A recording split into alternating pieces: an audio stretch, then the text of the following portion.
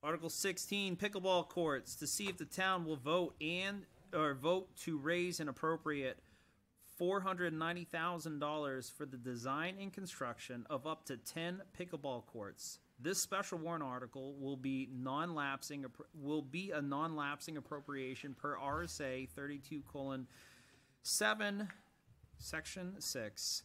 And will not lapse until the earlier of the completion of its purpose or June 30th, 2030.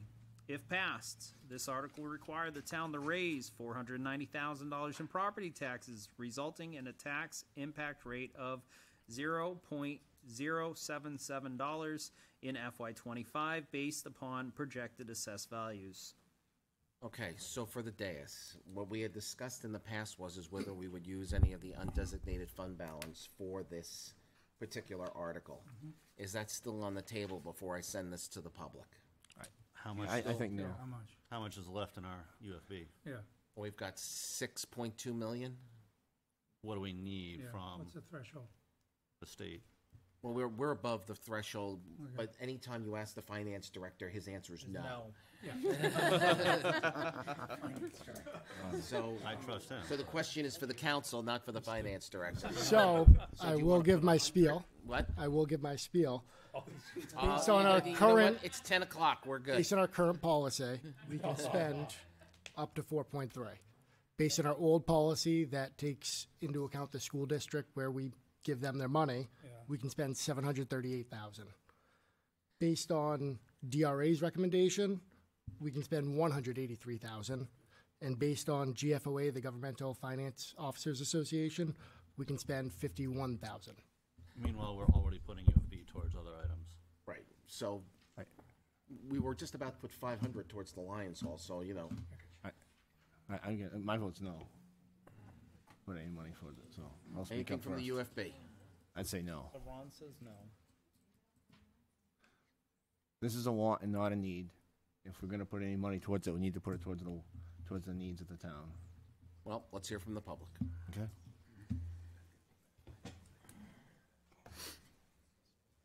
Ray Bresson, 3 Gary Drive. I think I concur with Ron, did you say?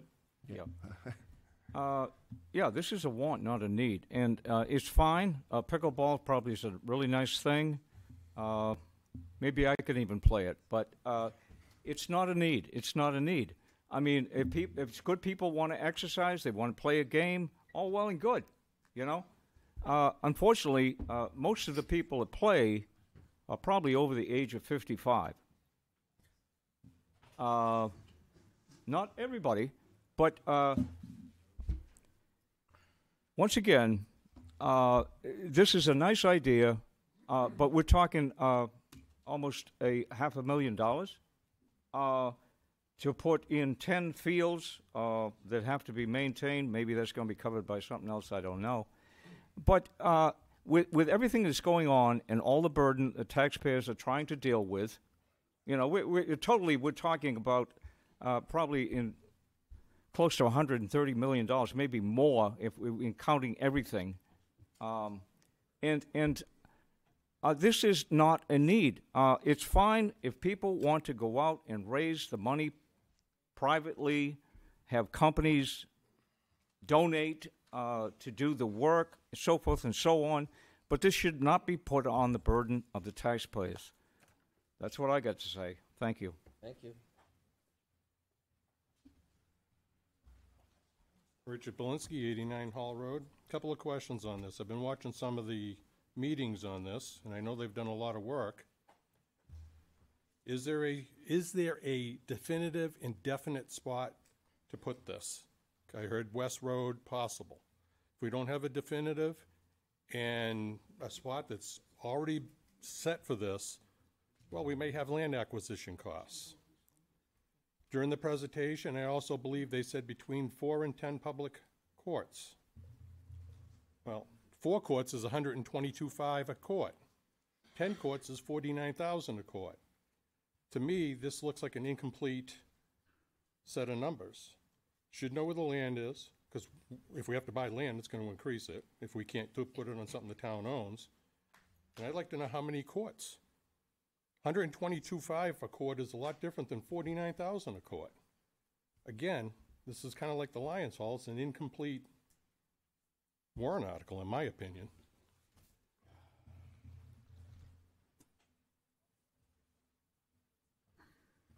Arthur Salidas, 12 Mont Vernon Drive. I'm not sure where the court's going. West Road has a beautiful site for it. To answer Mr. Belinsky's question, when you put the shovel in the ground, you don't know what's under there. That was the problem we had a couple of years ago, and you don't know until you've done it.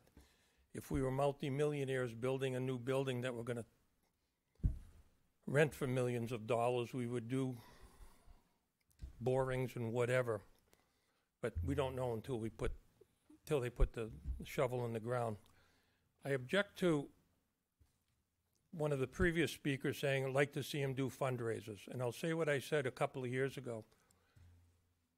Did we ask the firemen and the policemen and the library to do cookie sales and bake sales to build their buildings? We're asking for things for people to recreate. Do we ask the library, why don't you rent the books instead of let people read them? People want to recreate. It's part of, and go back to JFK way back in the day about a healthy body, and I think people who are active want to be active, and I think we need to afford that opportunity to them without having them stand on the corner doing a cake sale or bake sale, or little cans to collect quarters and dimes. So is it worth it? I think it's very much worth it, but I'm very biased towards recreation. So that's it. Notice how brief I was, Dan. Dan Bouchard, 8 O'Connell Drive. You got that? Okay. I just want to point out a couple things on the fundraiser part, okay? I don't know how many people were here back then when they were going to do a fundraiser for a skating rink in town. How well did that go? Never happened, okay? So. We don't have a skating rink? Nope, we don't. All right. Again, we talk about aging community, want to keep us active. All right, pickleball court be nice. Think about what we do for the seniors in this community. All right, as long as I've lived in this community, the seniors always take a back seat to everything. Okay, it took forever to get that senior center, all right, done, so people could go up there and enjoy that. I don't see why you can't take the money out of the undesignated fund balance for this, okay? Because you were going to do it for the Lions Hall, and that got poo-pooed away. So maybe we could look at it doing it this way. I'm sure that these people who have done a lot of work on this project will go back to their contractors that they've talked to, and I know a few contractors in this community that would be more than happy to help them. They'll probably help with the cost of this project. All right? So I think this is something that the town should support. Thank you.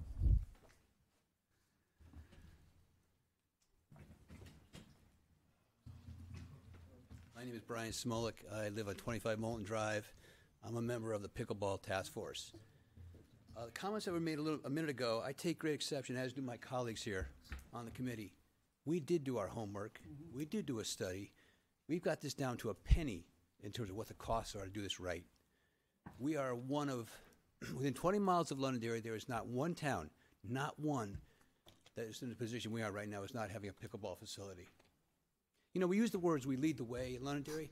No, we lag the way when it comes to what was said earlier about our seniors. We just don't have any programs here. Not to mention, it's a high school sport very soon. Not to mention, it's going to be something that we do here in town, people like myself. And going to Litchfield, which, by the way, I give them great credit, they've shared everything they've done to do it right with us and make this thing go forward in the right way. Their courts are packed, they have long lines, and they've cut off registration for non-residents. So where do we play in Londonderry? Do we beg? I don't think so. We lead the way. So we have this thing down to a science. We know how much money we need. We have the vendors lined up. We've done an RFQ. We know what the costs are. And when we choose to do an RFP, where we have best and final bids coming in, that 490 may not even be high. It'll be low. Excuse me. We may not even need that much money, but we don't know till we have the green light from you. So please, we do need your support. Thank you. Oh, and one more thing. West Road has been identified from the get-go as a place to go. We looked at other options right here. Feasibility for some land that turned out to be wetland or incomplete land. It's going to be West Road. We've looked at it with the vendors. We know where we're going. Thank you.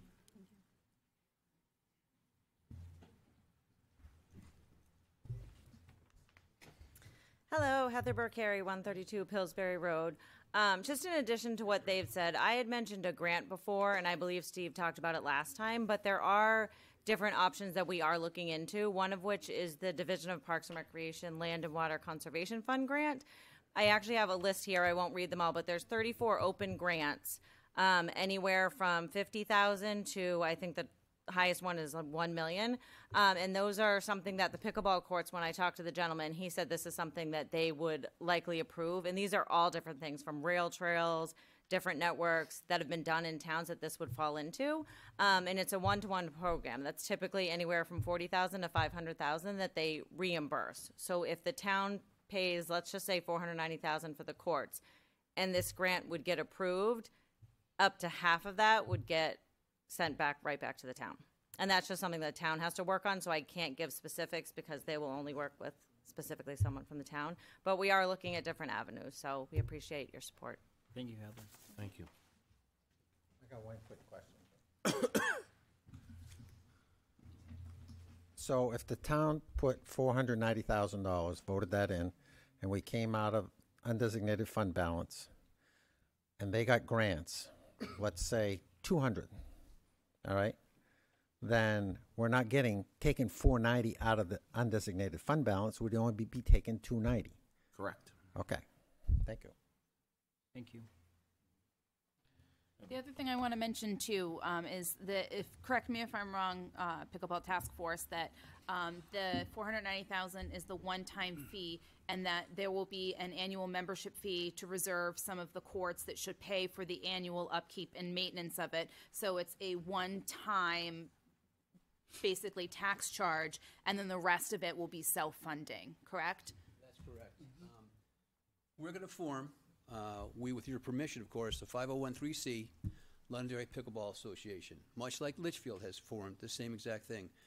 The fees that get paid into that, by the way, anybody in towns can play for free. If these courts are set up, anybody can play for free. We're going to have some set-aside times for members who are paying the annual dues to be part of the Pickleball Association. That money will pay for all the maintenance that's required for new nets, new surfacing, lining the parking lot, you name it. But it will take care of itself, and I will not need to come back to you. We will not need to come back to you next year asking for more money because we need to get the fences fixed. No. The numbers that you had provided to us before, did you have a breakdown for the engineering costs and construction? All built in. All built in. The number that I got from the people doing the site prep, Yeah. okay, that's all built in to that number. Do you have the number for the site and the engineering? The engineering itself, no, I do not. Okay. The specifics, I do not. But again, when we go to do the RFP, the big one, that'll be broken down by the penny again and by categories. As I said, I broke this down into 8 phases of activity. Okay, what you're asking for is part of phase 1. What is phase 1? Site prep. And do you remember what the number was? That was closer to $250,000. That was the biggest chunk right there that we had to set aside for. And again, that's the quote that was given us. What will be the final bid when we get more vendors involved, which we will do at the time? It may be much lower. Mr. Chair, I'd like to propose that we do UFB of $250 and we do the taxpayers for another $250. That way we have a bit of skin in the game as the town, and that we're putting forth for the site and engineering work. Okay. Do you want to speak? Not if you guys are going to yay that. But no. I don't want to stop anything. I'm Dawn Carver, 12 Preserve Drive in Londonderry, also a member of the task force. We have done a lot of work on this. And if any of you have ever seen or played pickleball, we're going to bring it down to the town in January 27th. But anyway, it's very fun. It's very social. I think after COVID, it was probably the reason why it took off so well is because people finally can get back and talk to people and be social. And if you ever saw all the smiles on people's faces, young, old, people playing with their grandchildren, anything, it's not just for old people. Anyway, I just wanted to say that I have my son moved to town here. He bought a house in town. I have a grandchild. In the future, I want to be able to play with him, and I would like to have these courts in Londonderry. And also on the other thing about how much upkeep it is, there was a study that Steve had said that there's not really that much upkeep anyway, even though. So it's not a lot of money. And also on what Brian noted about a membership, that doesn't mean that, like he said, they're public courts. We're not going to take all the courts up. If there's 10 courts, we'll use 5 of them, and then there'll be 5 open. Or if there's 6 courts, whatever. It's not going to be like, you'll be able to come and play, and you'll have fun. So hopefully everybody will be voted up for us. And the taxpayers, you will do whatever you can to say yes to our vote. Thank you. Sean Faber, 73 Old Nashua Road. Is this something that the ARPA funds can be used for, or is this not fit into that categorization? If the $2 million doesn't get used for the water, yes, it's something that the ARPA funds can be used Because for. that's what I was thinking, is maybe this should be done from that instead of the unassigned balance. Just Yeah, that there's kind not of- enough money in the ARPA funds right now if the $2 million goes away. Gotcha. question. Okay. It's a good question. It's a balancing act right now. Okay. Thank you. Thank you. Mr. Chair? Yeah, yes. I've got just a comment. Sure, of course. My understanding, we talked earlier, is that those like fee-based decisions aren't final. Is that correct? They'd have to all be approved by the council. And that's my main concern. Like we're kind of walking into a big project without having a finalized fee-based structure even decided on. And I get maybe the project comes first. I'm not really excited about more fees for Londonderry residents, given that they get the foot to build the project. Think about it from this perspective. It's more like LAFA. It's more like the Wildcats. It's more like these. It's more like that, where we own all the fields and the facilities and everything, and they form a group, and they come to the town and say, hey, we would like to use this. The council may say no, but it's an idea. Right.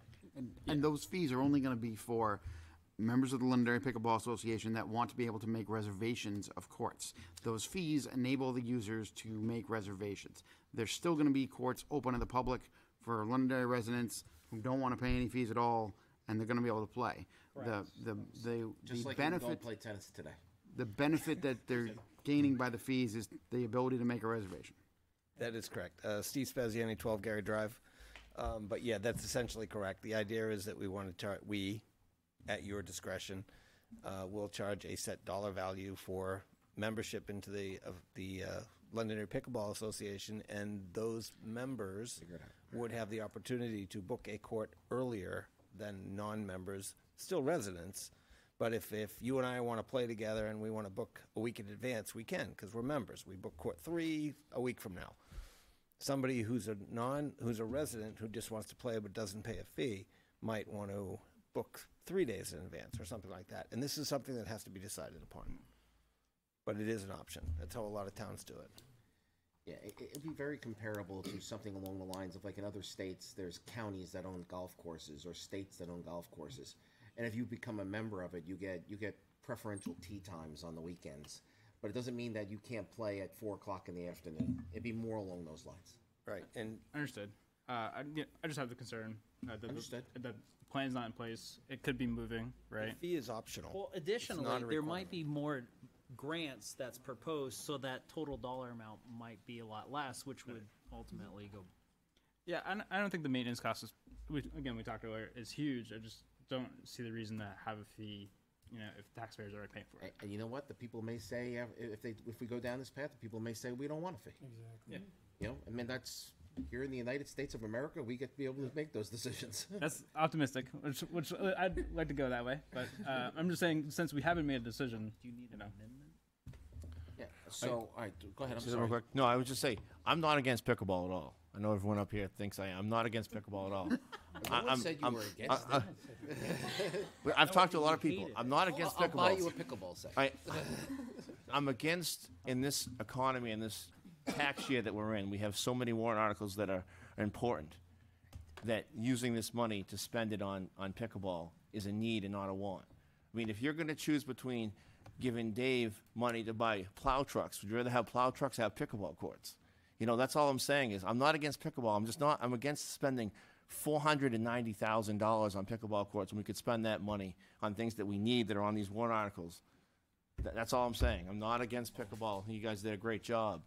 I just can't justify spending $490,000 when we have other needs in the town that I feel are much more important.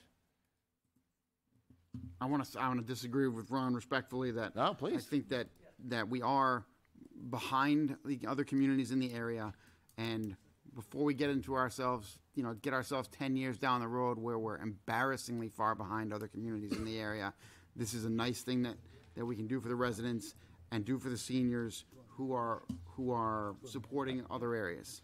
You can disagree with me anytime. I'm a enough. solo guy up here speaking my voice, so Good thing. I've just talked to a lot of people, and I just feel like I support pickleball 100%, but I just don't feel like we should be spending taxpayer money right now in this environment to fund it. Yeah, with the tax impact being the 0.077 cents for a house assessed at about $500,000, it's $38 for the tax year. And so when I'm thinking about $38 for pickleball as my tax burden, I'm thinking it's a one-time thing. I've spent $38 in a much sillier way. This is an investment in the town. I've bought probably more than $38 worth of lottery tickets that I've gotten zero bupkis from. So for $38, I'll give you the pickleball. It's a growing sport. It's up in popularity by 159%. Patrick said, be on the leading edge of this. So, Mr. Chair, I'd like to make a motion. I just wanted to address the comment about it's for seniors. It really isn't just for seniors. That's true. It's the number one player in the world is a female. She's 17, and her playing partner isn't. He's an older boy. He's 24. He's also the number one player in the men. But her warm-up partner is her grandfather. This all became a big thing in COVID. Somebody said that earlier, when everybody was isolating, but you could only go out and do things with your family because you were isolating together. This is where this all started to explode. So there's a lot of history there, but it's coming down in age. There's a lot of younger players playing regularly now. Mr. Chair, I'd like to make a motion to amend I also Article know the difference 16. between a want and need. I don't disagree with you. If it came down to an ambulance or a pickleball court, let's get an ambulance. We're gonna move to motions, okay? Yep. Oh, sorry. We're gonna move to motions. Can I just say one more thing? Sure. Go on Carver, 12 Preserve Drive. You say it's a need, not a want. It's quality of life I for respect that. residents. So just take that into consideration. Absolutely. Thank you. Mr. Chair, I'd like to make a motion we're to making a motion. amend. I'm just returning this as public comment. I picked it up by mistake. What's your motion, Ted? Motion. I'd like to amend Article 16 to include to reduce by using $250,000 from UFB. So the new number, 490 minus the 250 would be 240 raised by the taxpayers. Okay, so what you're asking is that you're asking for $250,000 to come from the June 30th unassigned fund balance towards this appropriation. Thank you for the right wording. Is that what you're asking for? Yes. Council, what say you? I'll second. All those in favor, signify by saying aye. Aye. No. Opposed? No. 4-1. I am asking for a motion to move this to the warrant. So moved. Second. As amended. Thank you. As amended. So, Mr. Chair, I'd like to move Article 16, pickleball courts, to the deliberative as amended. All those in favor, signify by saying aye. Aye. Opposed? I'm fine with it going to the warrant. Okay. Later for the people. Yeah. 17? Yeah. All right, counselors, in favor? Aye. Aye. No.